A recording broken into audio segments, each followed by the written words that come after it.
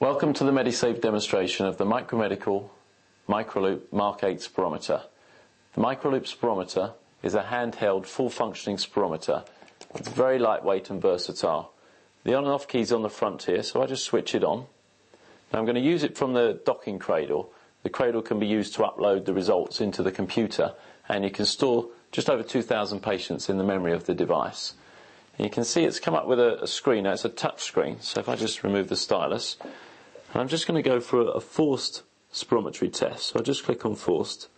It's asking me to enter the patient details into the device to get the predicted values. So I'll just put mine in.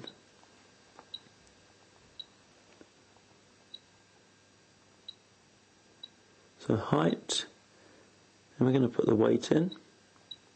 Now you enter the weight because it gives you the BMI score for the patient. You don't actually have to enter it if you don't want to. And the factor at the bottom is to do with the ethnic correction. So we just press OK when we're happy.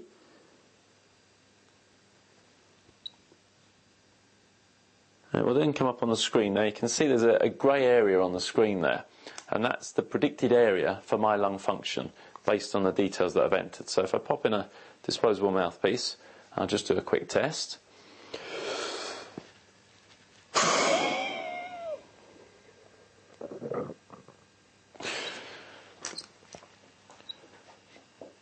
So you can see on the screen as you're doing the test that the graph comes up in real time, and it's a good quality check of the test.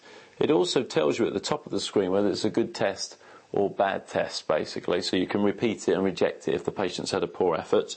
And we get on there an FEV1 and FVC and a peak flow just to quickly look at. And the options down the bottom are again reject, done or results.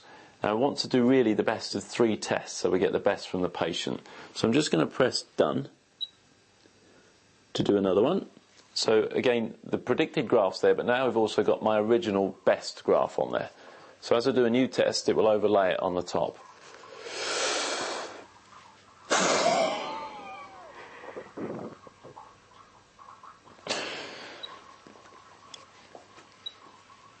So you can see the graphs come up, and it's pretty reproducible graph. It should have overlaid it over the top. You can see it's quite good. Quality checks come up again.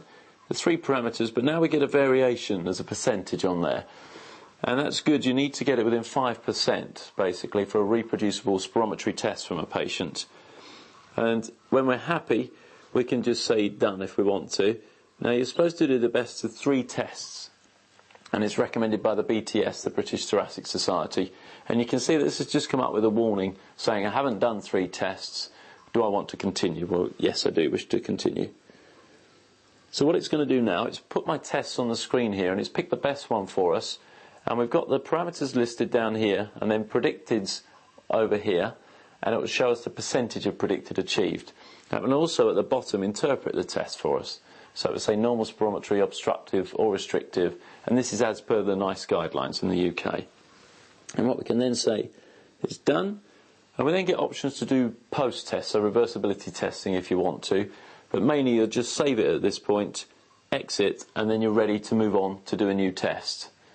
Now if you'd like further information on the MicroLoop, just contact Medisave.